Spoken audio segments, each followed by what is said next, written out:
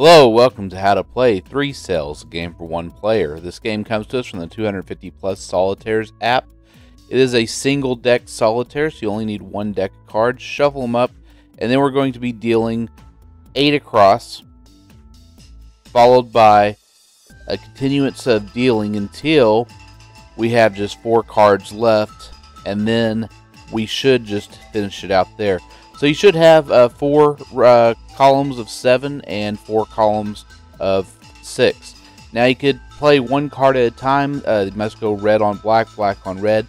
Vacancies can be filled by any card, and we're going to be building a suit. We have 3 free cells which we're allowed to use, thus the name of the game. So over to the left we have 3 cells that we can use for holding cards at any time. And so there's going to be a lot of planning with this game. This is somewhat of an even chances game. It really depends on the shuffle. I have a lot of aces buried deep, so this is going to be a bit of a harder game. So there's a lot of planning that goes into playing this game.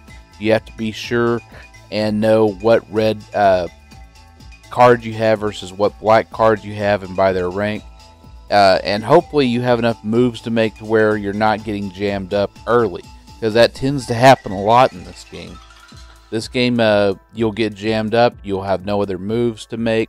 So pre-planning is a very, very important aspect of this game. So I'm looking at possible moves. I'm making as many moves as I can to try to consolidate cards as best I can. And now it's just a matter of if I have the right cards and keeping vacancies around. And you never know. You can eventually get to the point where you make the wrong moves, and that's not good. But at this point, it looks like I'm doing fairly well. I'm not sure if I have any chance. I have an ace buried behind 3 cards, have only 2 vacancies. And as far as cards I can move from one to another, not sure if I really have any. And I think that might have been a mistake there, but at this moment I'm not 100% sure. So just looking through everything, trying some things out. Hopefully I can consolidate things, but I think I might have jammed myself up there. And it's something that could happen. So yeah, we jammed up, we've lost, so this game is over. And I guess I could re-deal, but I won't do that today. I'll just let you know that if you're actually looking to play some cards in public against other players, come to our subreddit card game meetups, post your city, what public place you want to do this in, and what games you know. You see one person's already done that and had a successful card game meetup, so why not you?